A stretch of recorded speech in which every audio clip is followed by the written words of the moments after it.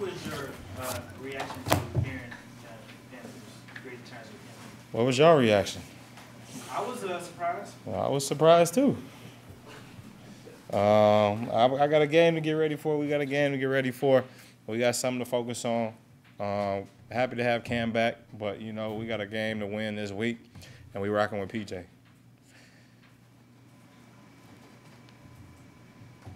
Shaq, how would you describe your personal relationship with Cam Newton, having played with him for so long? You gotta ask Cam. I feel like me and Cam cool. You know what I mean? I text him every blue moon, checking him on his family, his kids. You know what I mean? That's the most important thing, is making sure he's right, his mental's right, and his kids are right. And he'll text back asking the same thing. So we got a good relationship. Shaq, when they made the trade for Gilmore, a lot of guys talked about it sent a signal that the team was ready to win right now. Does this do something similar, more? You talking about with Cam? Yeah. I don't know. I only can focus in. I'm not gonna lie to you. I'm just focusing on this game. You know what I mean? And being 1-0 this week, going down there playing one of the best teams in the NFL right now. Probably going against one of the most explosive offenses. Quarterback Kyler Murray is having a hell of a year, and that's my focus in right now. We love to have Stephon. We got Stephon. He's balling out for us right now.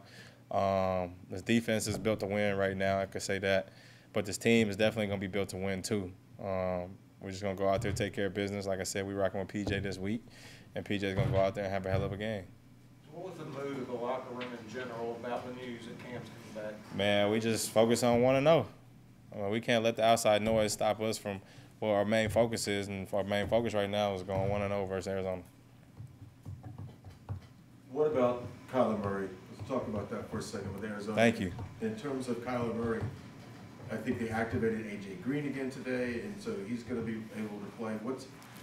What is the hardest thing about him? Is it his passing or is it his running? It's just Kyler Murray. I mean, you playing against him, you watch him, and man, what can he do? You know what I mean? He can run, he can throw the ball. You just got to keep him in the pocket. I mean, I think he's better when he's outside the pocket. You know what I mean? His wide receivers learn how to get open. They run their routes and they, you know what I mean, just find a way to get open. He could throw the ball on his back feet, going 20 yards back and launch it 50. So, yeah, I mean, it's a whole thing you just got to watch out for Kyler. You know what I mean? You just got to go out there and just attack him how Green Bay did. This might be a silly question, but he's 5'9", 5'10". Can you actually lose him behind the offensive linemen that are 6'6", 6'5", 6'7"? Yeah, you could definitely lose him.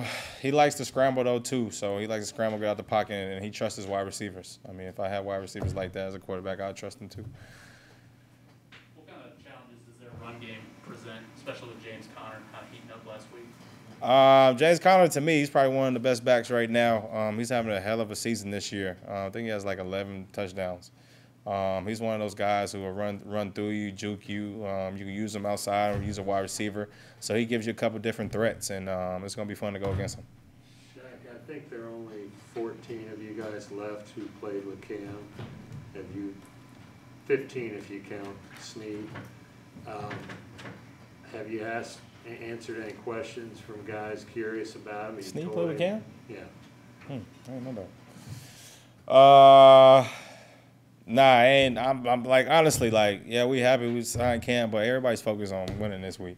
You know what I mean? We got to get back in this win column. Everybody's disappointed with what happened last week, and we got great energy this week in practice, great energy today, and now it's time to transfer this energy to Sunday.